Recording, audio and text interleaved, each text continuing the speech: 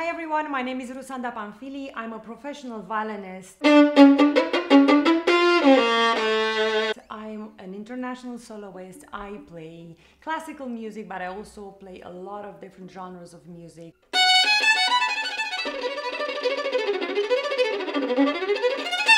A lot of videos that you can watch me performing are on my YouTube channel. You can find me under Rusanda Panfili Official.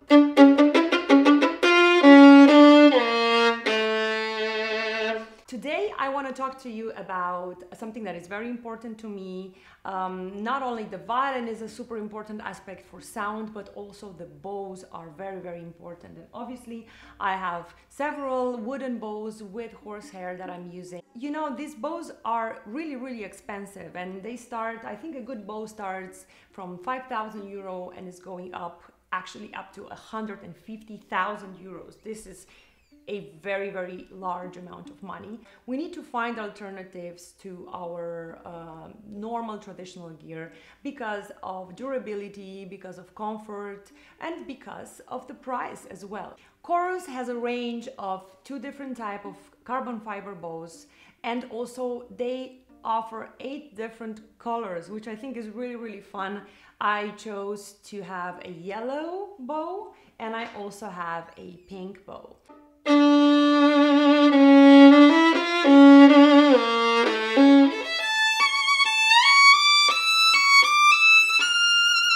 Of course, when we think about a wooden bow with horsehair, we're thinking about something very fragile, something that if you drop on the floor, it's gonna break and it's gonna cost a lot of money to repair. It costs also about 100 euros to have a high quality hair change. And for me, the carbon fiber bow, which is much more, let's say, robust and also less breakable than wood.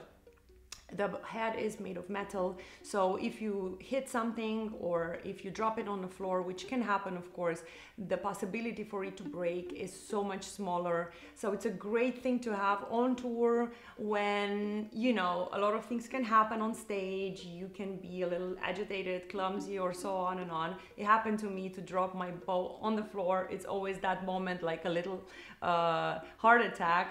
Is everything okay? Is the bow still okay? So I do not have this fear with my carbon fiber bow.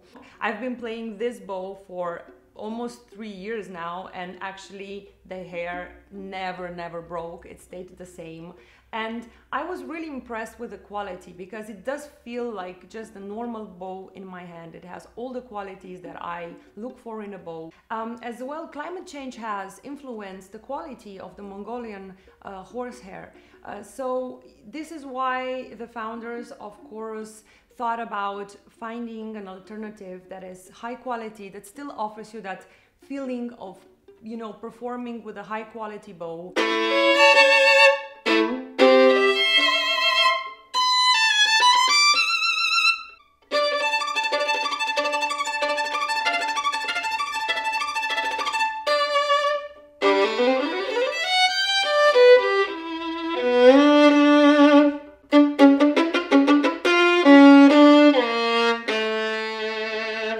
So this is the one that I used a little less than the yellow one. So it has a little bit maybe of a stronger grip just because the fibers weren't used as much.